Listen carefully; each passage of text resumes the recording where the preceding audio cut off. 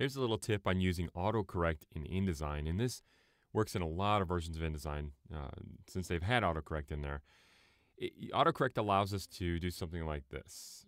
Let me go back out of preview mode here, but if I come up under edit rather, and go to spelling, you'll see we have autocorrect. If I turn that on, what that does is it enables the ability for us to go out and if I'm typing words, to have InDesign automatically correct them if they're misspelled. Now, it's not going to work right out of the gate. We've got to go in and kind of train InDesign.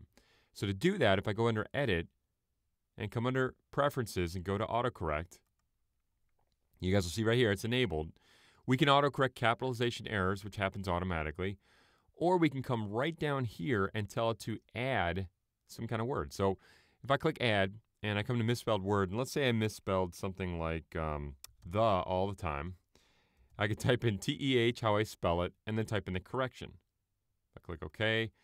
That's basically in InDesign's brain from here on out. Okay, that's in the preferences. So if I click OK, the way it works is not going to go find them, but if I start typing, you can see right here, if I start typing, let me zoom in a bit, TEH space, it'll do the autocorrect, right?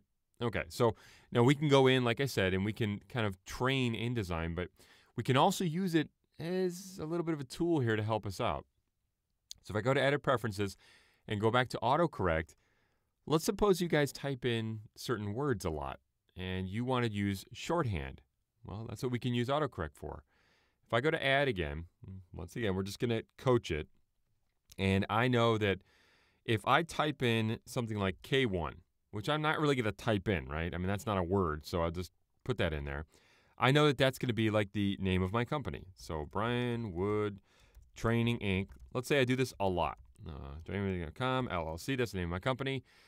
When I type in K1 and hit space, it's going to automatically insert that name. So I'll click OK. There it is. I can coach it in any way I want. Click OK.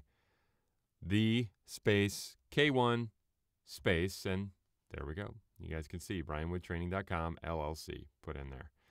So it's just a really quick tip. I'm working with autocorrect. There's some really great things you guys can do with this to make it use, I guess you could call it shorthand.